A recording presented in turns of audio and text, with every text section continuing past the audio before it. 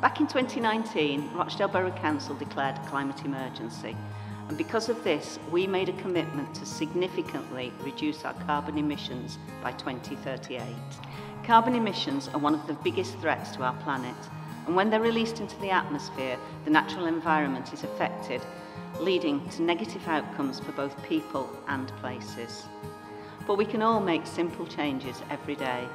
The type of energy we use, the clothes we wear, the way we travel, the food we eat, and the way we connect with the environment around us. As Deputy Portfolio Holder for Climate Change and Environment, I'm excited to launch Rochdale Borough Council's climate strategy today. This strategy will guide the borough's actions to tackle the climate emergency. We'll be exploring the different changes that we can make through our Climate Conversations video series, starting with how we can take action through nature-based solutions.